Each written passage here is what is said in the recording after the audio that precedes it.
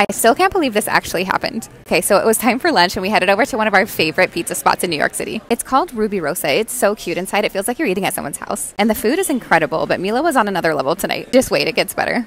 Mila only took a few bites of pizza and then she wanted to get down, so Lena got up and walked her around the restaurant. They were walking by the bathroom and you won't believe who walks out. Basically ran into his legs and then looks up at him and puts her arms up for him to grab her. This is when I got up to go check on them, and at first I was like, stranger danger, and then he turns around. My God, it definitely wasn't stranger danger. And he gave her a kiss on the cheek. He was so nice. Okay, Justin Bieber, if you ever see this, I would love to make you donuts.